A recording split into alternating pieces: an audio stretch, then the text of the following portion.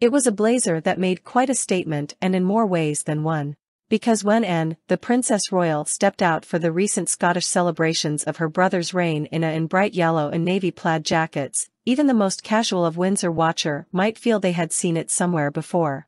And they are right, for the yellow and navy tartan is a gesture of pure green, taken straight from Princess Anne's 1980s wardrobe and worn again, and again, and again. And is the royal best known for her frugal fashion, regularly recycling handbags, dresses and hats from as far back as the mid-70s, nearly half a century even for state occasions. You might say that her wardrobe works as hard as she does. The Princess Royal at Holyroodhouse for the National Service of Thanksgiving and dedication for King Charles and Camilla. We have seen the blazer somewhere before. An early appearance for the plaid blazer, at Ascot with Queen Camilla's former husband Andrew Parker Bowles in 1988. The jacket then reappeared for her 1990 visit to the Soviet Union. Princess Anne's pale blue, fur-trimmed coat was first seen at the 1976 wedding of Chris Collins and Suzanne Lumb. It has been a firm favorite since then, appearing on Christmas Day at Sandringham on a number of occasions including here in 2008. Princess Anne wears her pale yellow double-breasted coat for the 1983 Derby. The coat was still going strong by 2011, worn here at Royal Ascot. The bold lavender-colored coat made a striking appearance when Princess Anne inspected the passing out parade at Sandhurst in 1982.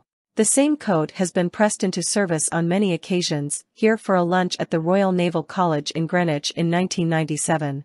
The coat continued its sterling service at Sandringham on Christmas Day, 2013. This thigh-length yellow coat with contrasting navy trim has appeared 4 times, seen here at Royal Ascot in 2009.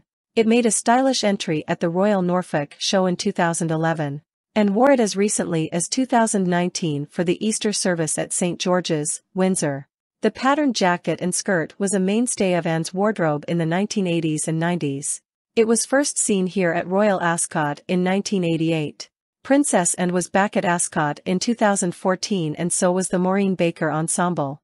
This Maureen Baker beige skirt suit with a patterned blazer was a mainstay in Princess Anne's 80s and 90s wardrobe.